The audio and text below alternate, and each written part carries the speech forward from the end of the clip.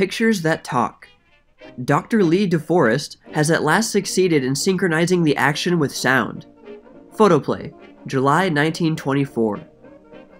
And now the motion pictures really talk.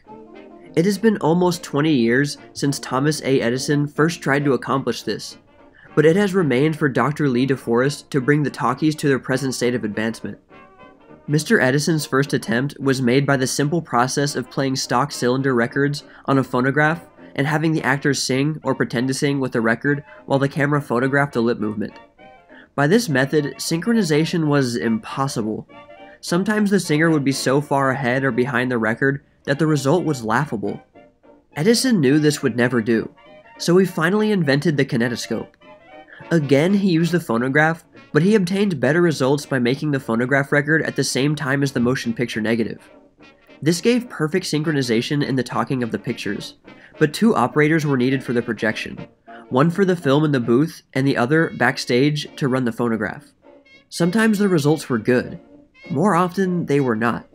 But nevertheless, these pictures had quite a vogue and drew great audiences all over the country.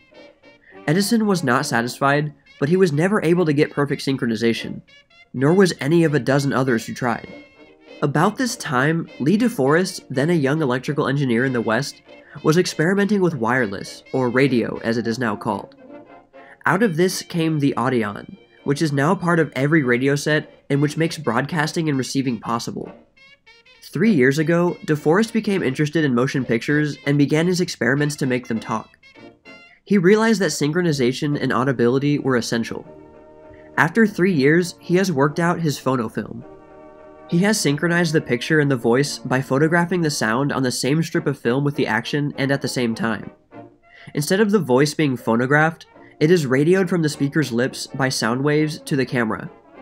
There, these sound waves are converted into light waves and photographed on the left side of the film. All of this is accomplished with any standard motion picture camera, to which has been added an attachment for photographing sound.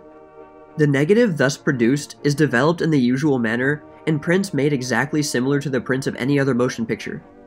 In projecting the DeForest phonofilms, an inexpensive attachment is necessary, which fits on any standard projection machine.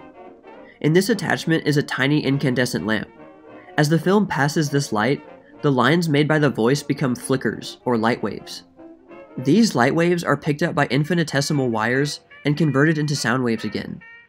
Other larger wires take the sound waves into the amplifier, from which they are carried from the projection room by ordinary wires backstage, amplified again, and thrown on the screen in precise synchronization with the action of the scene. But what if the print should break? That is one of the first questions asked by exhibitors, and the answer is always ready for them. If the print breaks, it is patched together just like any other motion picture print. The pictures are taken at the rate of 20 to 22 per second, so that 2 or even 3 frames may be cut out of a film without being noticed in the synchronization. My talking pictures have not yet been perfected, says Dr. DeForest.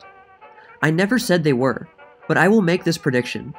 Within a year from now, we will have perfected talking pictures to a point where the voices will be recorded with such clarity that it will be impossible to distinguish between the actual human voice as spoken by a person present and the voice of the same person recorded on the film.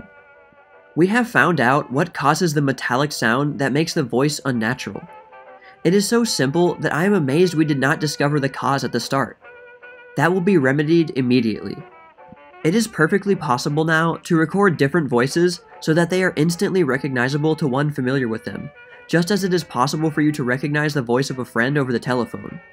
Dr. DeForest's first experiments with recording sounds on film with the phonofilm were in connection with the reproduction of music. Everyone knows how absurd it is to see a motion picture of a man playing, for example, a saxophone. His cheeks puff out, and he gets red in the face with the exertion, and never a sound is heard. DeForest made his saxophone player heard. Then he experimented on dance numbers. The motion picture producer always steers clear of dancing on the screen as much as possible, because it is impossible, even in the best theaters, for the orchestra to play so that the dancers will be in step. So Dr. DeForest photographed the music and the dancer on the same film. Through the interest of Dr. Riesenfeld, permission was given Dr. DeForest to experiment with the covered wagon film. Dr. Riesenfeld arranged the musical score for this production, and Dr. Forrest is photographing this music on the negative of the picture. This means, if the work is successful, that the covered wagon may be seen in any theater, no matter how small, with the same musical program that was played with it for more than a year in New York.